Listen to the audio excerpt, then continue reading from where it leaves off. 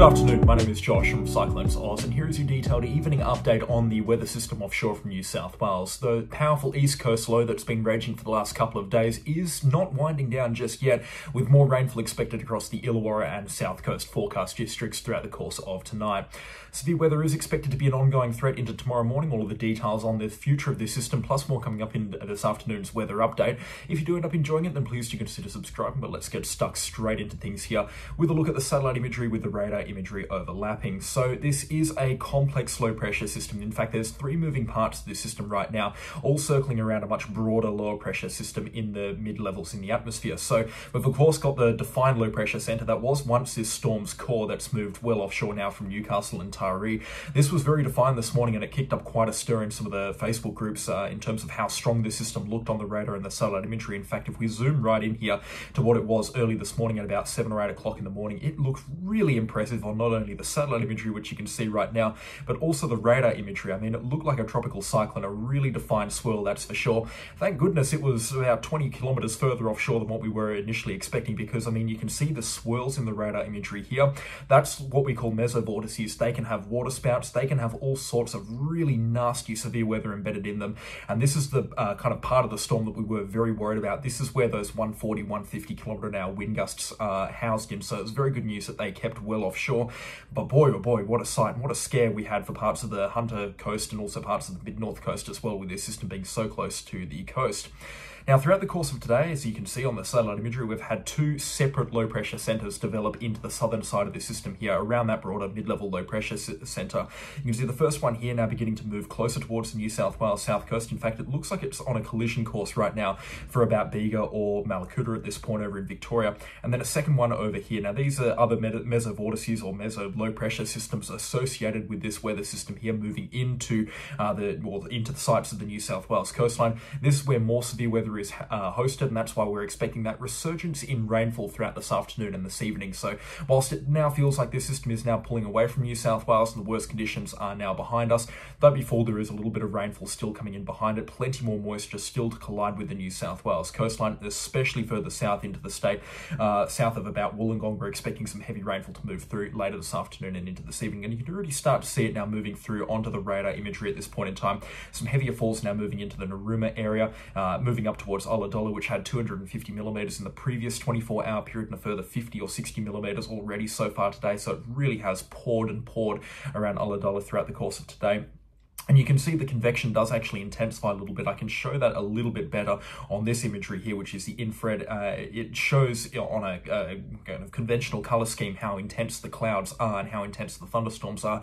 We're talking about those blue or aqua areas. The clouds aren't too intense. It's just general rainfall. But when we're talking about some orange and even into the red, which you can see through here, that's intense convection barreling around this low pressure system. And that's the stuff that we're concerned about moving into New South Wales at this point in time. That's where we're expecting some of the worst conditions to be housed. So still, I would say for today, weather-wise, the worst weather is still yet to come, especially through this afternoon and this evening, and you can see that quite clearly on the European forecast modelling here. More rainfall still expected to barrel in later on this afternoon and into this evening into the New South Wales southeast coast. The EastMOF has actually backed down their rainfall forecast considerably. Other forecast models, especially those convective forecast models, the Access Convective here calling for a resurgence in heavy rainfall, and considering that this low pressure center, or the second one that we're talking about, is expected to come within about 300 or 400 kilometers of the New South Wales coastline, I have no reason to believe why we won't see a resurgence in rainfall later on tonight, but it will be exclusively for those coastal regions between kind of Narooma up towards Wollongong. So Ulladulla, Jervis Bay, Nowra, Boral, those sort of areas, expecting a bit of a resurgence in heavy rainfall at this point in time, but we're not expecting this rainfall to penetrate too far inland, no more than about 20 or 30 kilometers, depending on how thick the mountains are in the areas around the coastline. And then further south of Narooma, the chance of heavy rainfall really does fall off. We're not expecting heavy falls further south of Narooma at this point in time. And the rainfall looks like it's going to clear pretty quickly through the early hours of tomorrow morning as a main low pressure system moves further away from the coastline, and the rainfall is actually pretty much expected to be non-existent across parts of the New South Wales coastline north of Wollongong through tomorrow morning and into tomorrow afternoon. It looks like it might be a dry day for some, which they do desperately need at this point in time. Interesting stuff, that's for sure. Rainfall accumulations aren't expected to be anything too crazy over the next 24 hours. We are looking at rainfall accumulations kind of resurging again tonight, as we have just been talking about, but we are only looking at maybe about 50 to 80 millimeters or so. At the absolute tippy-toppy end, we're probably looking at about 100 millimeters around Ulladulla and Jervis Bay. That would be the heaviest rainfall that we could reasonably see from this weather event on top of what has already fallen. But considering the fact that we have had such heavy rainfall accumulations, I mean, north of Ulladulla, we had rainfall accumulations in the previous 24-hour period of 248 millimeters on top of about 120 millimeters that fell in the previous 24-hour period to that, and then another 80 millimeters coming through tonight. You do the quick math on that, you're looking at 400 millimeters from this weather event in its entirety. So that's some pretty serious rainfall, and this rainfall might just be the icing on the cake to result in minor or moderate riverine flooding through some of the major rivers into this part of New South Wales. So it's still definitely a time to remain vigilant and remain very much weather aware and in the know of what's going on around New South Wales at this point in time, especially with a look at how this system has been progressing throughout the course of today. By no means is it that the monster of the storm that it previously was, especially last night in terms of rainfall and also in terms of wind speeds. It's not as strong as what it previously was, but it still is definitely packing a punch, and later on tonight we will see that resurgence in rainfall, and again, falls could be between 50 to 80 millimeters at a maximum south of Jervis Bay through Ulladulla and then down towards Narooma. The heaviest falls will be in that pocket, but we're not writing off falls between 20 to 40 millimeters further north up towards Sydney, and then south of Narooma down through Mallacoota and then into parts of the Gippsland region through Victoria. We could be seeing some moderate falls through there, coupled with some cold temperatures. We could be seeing some heavy snowfall accumulations into some of the higher peaks as well. There is quite a lot of moisture being dragged up through the Bass Strait as well into the Melbourne area, and it is a bit of a wet and miserable day for them. That just goes to show how big this low pressure system is. I mean, I'm zooming out here and you can see all of Australia in this picture right now. We have that low pressure system located offshore from New South Wales with its massive inflow feature extending from New Caledonia down through New Zealand and then across towards Tasmania, right through the Tasman Sea, and then back up again through Victoria, New South Wales, and even into the southeastern corners of Queensland. This is huge and placed over Australia to cover about 60 or 70% of the nation, a nation that is 7 million square kilometres. This is an absolutely monstrous low pressure system, and it really does show on the satellite imagery how large its area of influence is. So it just gives you an idea that even though this low pressure system might be offshore from New South Wales, it's having impacts on the weather as far out as Western Victoria. So that's why it's very cold down there, but I do digress on that. Like I said, wind speeds have now begun to drop down. You can see winds averaging 40 to 50 kilometers an hour on the coastline, pushing 60 in some places. Still fly Stanwell looking at 90 kilometer an hour wind gusts, so it is still quite blustery here and there.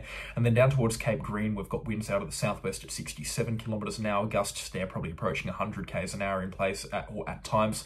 So winds are certainly still by no stretch of the imagination weak and a minimal threat. We've still got that damaging wind threat, and that's expected to continue throughout the remainder of today. And again, with the return of the rainfall resurge later on tonight as well. But it is a kind of a shell of what this storm formerly was. It definitely is on its way out at this point in time. It's made the most of all of the energy available into the Tasman Sea, really has sapped it, that's for sure. And it was a really powerful East Coast low. Now I just call this a pretty stock standard East Coast low at this point in time, with a little bit more punch still to give to the Australian region, especially through the New South Wales East Coast below Sydney. We're expecting a little bit more punch to come through throughout the course of tonight.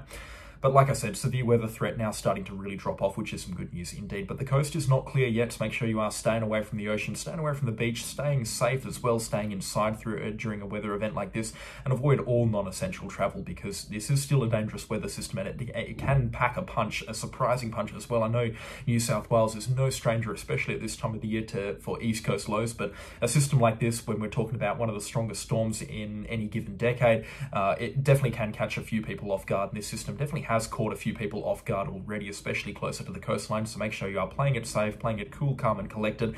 And if you're inside and out of the elements from this system, you have nothing to worry about at all, especially from this point onwards.